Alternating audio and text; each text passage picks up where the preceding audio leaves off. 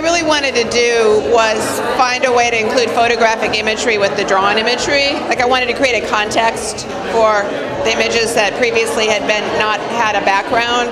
And so at the end of the drought, we were suddenly having these amazing clouds that are, which to us represent more than just the fact that they're pretty. They're representing the fact that we're finally getting some rain. But I really was just so attracted to that changing nature of those amazing clouds that I wanted to use those. So that's how they came about. The series is one that I've worked on in various manifestations for many years, and it keeps changing. But as my friend Connie always says, you have to follow your idea and keep exploring it until you get it to the point where you feel satisfied with it. And I've told several people tonight that I could actually still be working on this piece, which is true of a lot of artists, I think, that they could continue to embellish or pick away or change or edit their work. And yet I got to a point of completion, I think, where I felt ready to show it. And it reflects a kind of state of mind. It's called vague chatter, and it reflects a kind of anxiety and overstimulation of our current environment.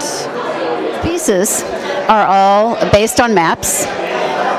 They are maps of places that are very important to me. The maps are, for instance, this is the map of San Antonio. This is the road map. It's almost like you're looking from under the ground up through the road map, the topographical map, the rivers, and up to the sky. It was done from the specific sky map on the 25th of January 2011, which was the day that the Arab Spring started. And it also would have been my mother's 96th birthday. So I took that day as a day to base these on, and they're relief prints underneath, and then on top I've put epoxy and built up in layers, layer after layer of image on top of the epoxy.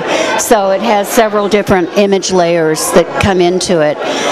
They're all based on, as I said, specific places. Some of the other pieces are based on the coastline of California by San Diego, and it incorporates the wind map, the sky map, some cartographic projections, and then of course the road map, topographical map.